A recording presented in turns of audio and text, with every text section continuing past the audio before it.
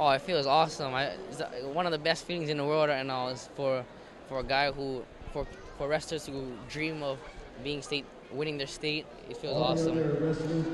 Oh, it went pretty good. I felt going into the match, I felt pretty good with my takedowns, but I guess when the match started, I it wasn't as easy as I thought it was, but I didn't expect to turn him, and which I did, and I thought it was good.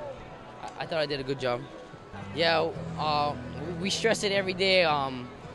In the beginning of the season, it was we didn't want to believe the hype, and then now we had to prove that why the hype why we were being hyped, and I don't know.